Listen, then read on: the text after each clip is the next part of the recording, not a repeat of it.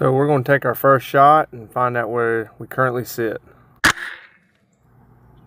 So here's our point of aim, and here's our point of impact.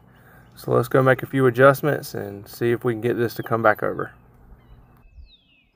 So one of the neat features on the reticle calibration will be being able to freeze the frame. You can choose to do this, and then you'll move your crosshairs over from your point of aim to your point of impact, or you can just move your X and Y axis. I'm just going to go ahead and move my X and Y axis because I know how far over and up I need to go.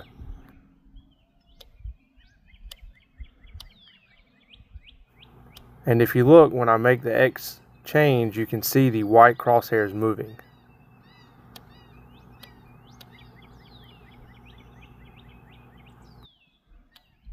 Now that we made our changes, let's find out where we are now just to true everything up. So now that we made our shots, we can see the difference. This is our first shot, this is our second shot, and I'm not in the most stable position, so let's do some follow-ups.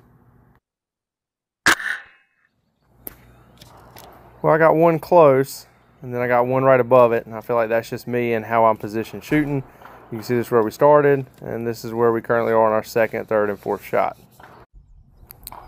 So I want to take me 2 shots at about 200 yards. We're going to shoot this 33% IPSC. I know that my drop is about 3 inches. Here's my first shot. We're at the top of the 33% IPSC. And let's do our second shot.